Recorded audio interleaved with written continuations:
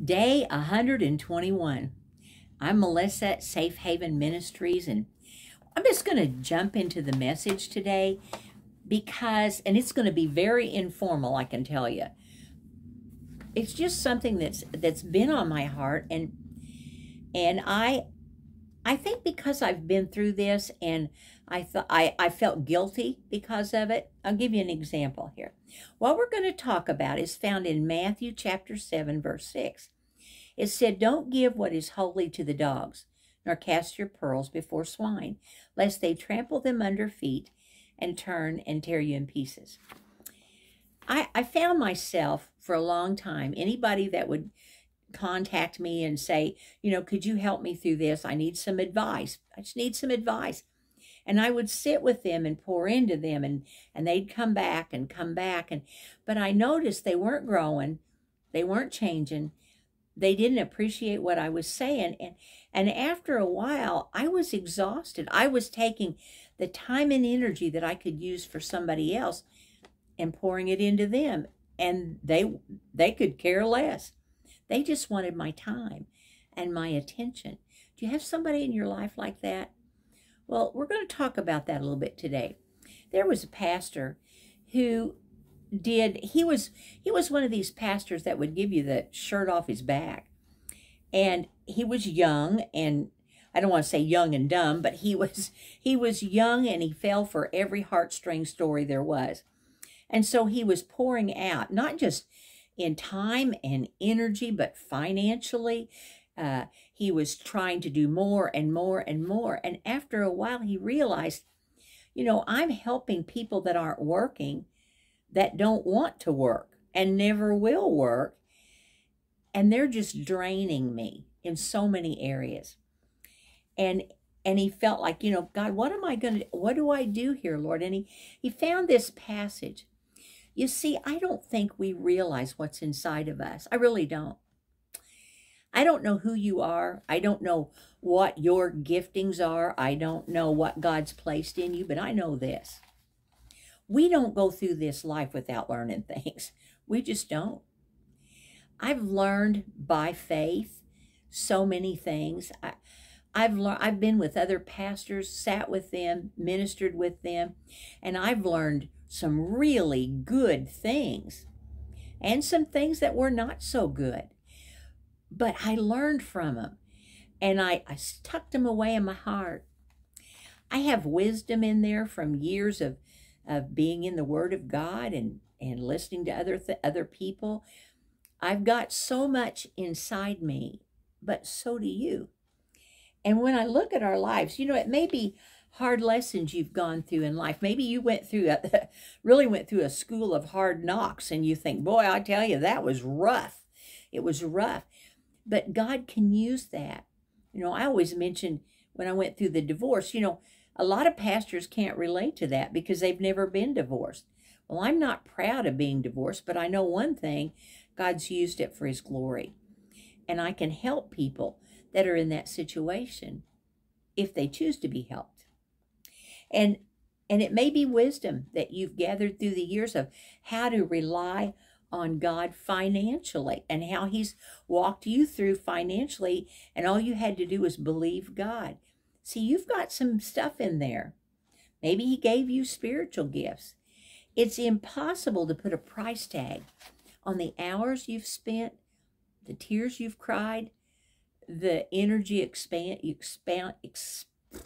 the energy, I hope that didn't come up on that. It'll probably stop there, and I'll probably be sticking my tongue out tomorrow morning on the video. But we pour energy out. All of that could be used for somebody who wants to grow. And here's what happens. If we pour and we pour and we pour into other people, and they're taking advantage of us, after a while, you're going to start getting hardened to that and aggravated. And it's like, I can't believe they're taking advantage of me. They don't appreciate anything I'm doing. They just want my time. There's people out there that just want your time. And you can't just keep pouring into people where you're seeing no return. It's like sowing seed. We need to sow on good soil. so that that seed can take root. You've learned a lot through life, haven't you? The school of hard knocks. But boy, can God use that for his glory.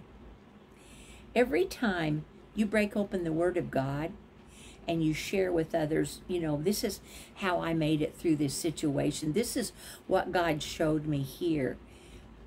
If they receive it, keep pouring into them.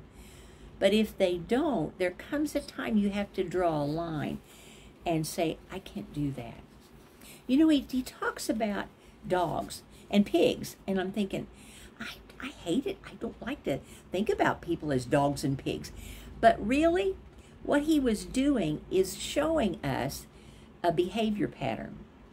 And when he talks about dogs, the word in the Greek is kunan, and the word actually means a wild, untamed, undisciplined pack of vicious, unclean dogs. And they roamed the countryside in that area. And they would go to garbage dumps and eat dead carcasses of animals, people, anything that was rotted. That's where they feasted on things. And they were not tamed pets. They were dangerous. They were wandering around.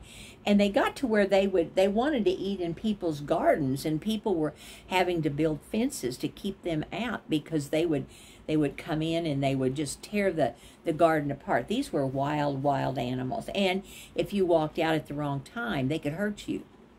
So what's that got to do with people? There are people that are untamed in this world. And by that, what I mean is they refuse to be under anyone's authority. They don't take advice well. Nobody's going to tell them what to do. They don't respect the authority of the pastor or the police or whoever else happens to be in position. They don't appreciate that, and they don't respect authority. You can't get through to those people as far as pouring into them. But they're like those dogs that are feeding off the wrong things. They go into and they're feeding in the things of the world that they shouldn't be. And then they go from church to church to church. And they're dumping all this junk on all these people. You can pray for them. You can love God for them. You can love them. And you can believe that God will work in their lives. But if they don't demonstrate a desire to really grow closer to the Lord, there comes a point where you have to say, I'm sorry I can't meet with you. I'm sorry I can't be there for you in this time. I just can't do that. I'm sure they'll be angry and upset because they've relied on you for so long and they've gotten so much out of you. Attention means a lot to people. And they like that. And they like to see you pour. But let's draw a line somewhere. Amen? Father, tomorrow we're going to talk about pigs and pearls, Lord. So help me to get that in my head, what I'm going to teach. And Father, we just thank you for today. Thank you for this time. Help us, Lord, to recognize when we're being taken advantage of and pour into those that will soak it up and grow in you. In Jesus' name, amen. Amen. God bless.